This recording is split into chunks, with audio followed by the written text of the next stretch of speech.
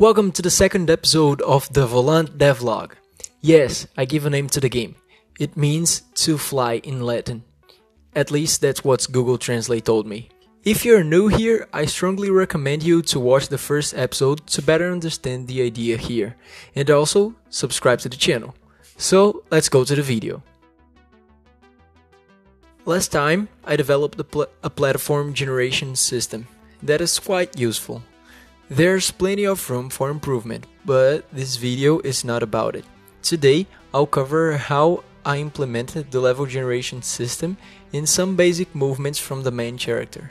I'm pretty sure that this will be very useful for those who are planning to develop procedural content generation on their games. Let's begin drawing three rectangles and writing down some variables.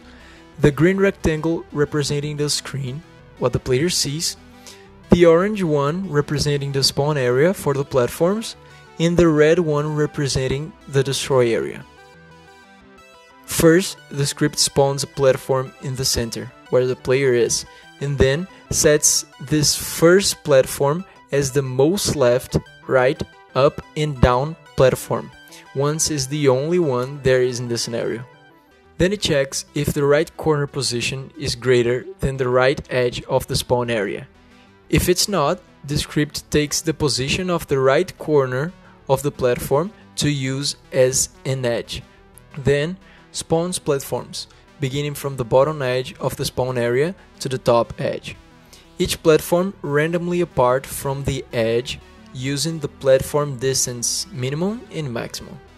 Now, the platform 4 is the most right platform, but its right edge is less than the spawn area right edge, so the script continues.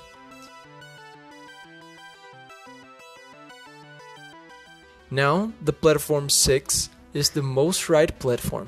Since its right edge is outside the spawn area, the script stops spawning platforms to the right. The same happens to the left side, spawning platforms on the left if the left edge of the most left platform is inside the spawn area. The logic is the same for the up and down spawning. If the most top platform is below the spawn area edge, the script spawns platforms above it, from the left to the right. If the most down platform is above the spawn area edge, it spawns platform from the left to the right. Now that you understood what I meant, I hope so, let's see how it looks in the game. On the left, you can see the scene view, and on the right, the game view, what the player sees. As you can see, now we have the white rectangle representing the camera, the yellow one representing the spawn area, and the red one the destroy area. As the player moves, if the platforms on the edges are inside the spawn area, new ones are spawned, and if the platform leaves the red rectangle, it is destroyed.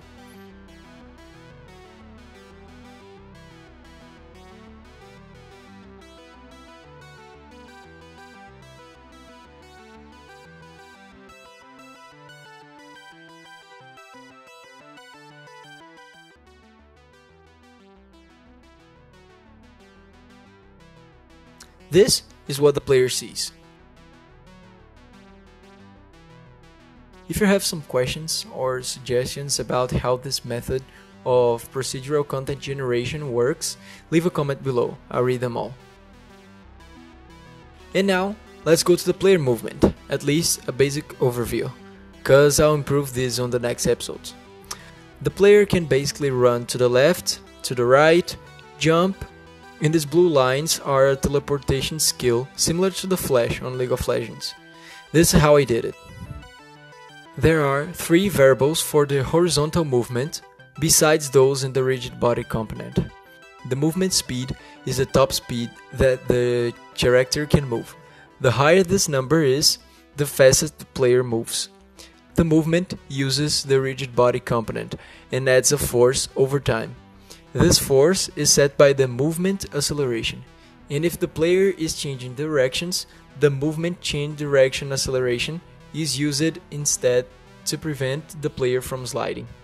The goal with this set of procedures is to make the movement feel more fluid and natural as possible, while still giving the player quick responses to the commands. The jump is pretty simple. It's basically a force that is applied vertically if the player is touching the floor. The player can jump higher if he is still pressing the jump button. For that, a sustained force is added over time until the velocity begins to decay or the jump sustained duration is exceeded. You can see how the velocity accelerates and decelerates here on the inspector. Last but not least, the coyote time. This useful trick of game design is named after the coyote in Roadrunner cartoon, when the coyote always stands still before falling into a horrendous death. This allows the player to still jump after a short time the character leaves the platform, because we all have that friend who blames the controller or the game that he died, saying he pressed the button but somehow it didn't work. Implement the coyote time mechanic will prevent this to happen and make your controls feel more responsible. And then I implemented this teleport mechanic, which I'll develop and cover on later videos. But basically, you can teleport to any direction you are facing without phasing through walls. The core of this game, besides the adventure and exploration part, is definitely the movement. So I'll test and improve the movement variables and also fix this performance issue with the platforms, but believe me, only move to the scenario is already an enjoyable and fun thing to do.